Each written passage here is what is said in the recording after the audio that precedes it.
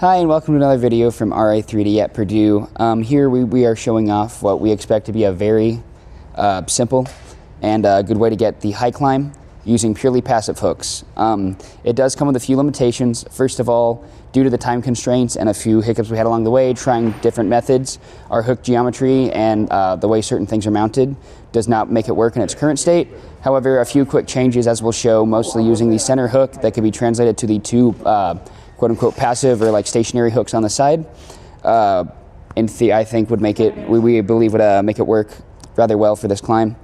Yeah, just a little bit of geometry changes, stuff like that. But I'm gonna pass it off to Matthew to kind of walk us through and explain the design.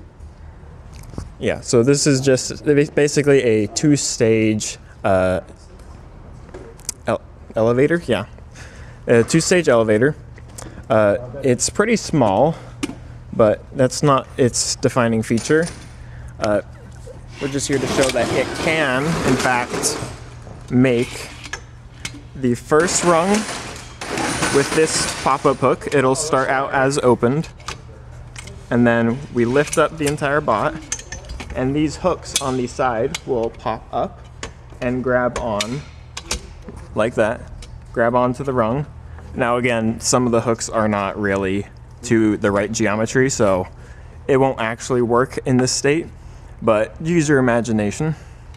And so then we move on to the next rung. We just lift up the stages, and this hook functions similarly, where it pops down and pops back up and then climbs onto the next rung, and then we lift the whole bot up again.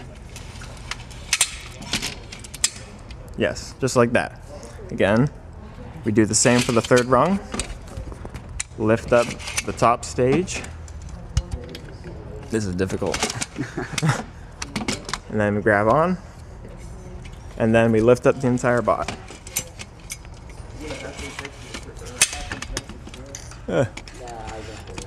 Work in progress. Yeah, it's a work in progress.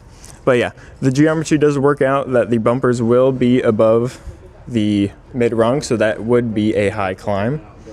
And you can also move it to the left or right as needed, and it might even help with supporting your bumper on the support structures on the side.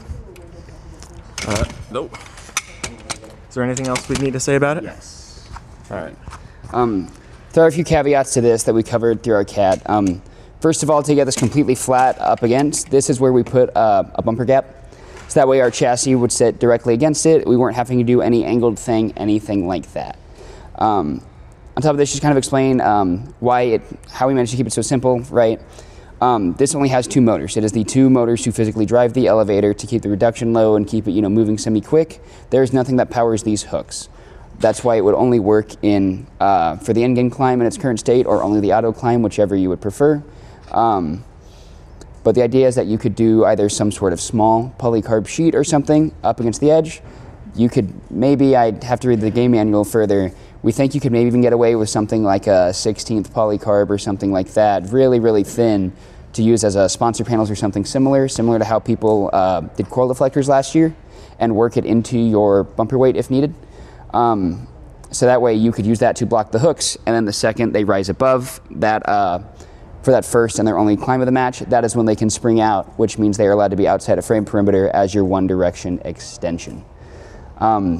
We'd love to test this more, and let's see what time allows after the 3 days even to test and try and get better hooks and mount this. But in its current state, and with the width of this and all of that, using some bevel gears to mount the gearboxes sideways, we, rough math, think this climb could be as fast as about 10 to 12 seconds. And with our current chassis being a 27.5-inch square, so the max frame, but in the kind of square, more standard configuration, this could fit between the swerve modules on one side. So you're not losing as much hopper space as you might think, because you're just losing a little bit of extension on one side. But yeah, that's our climber.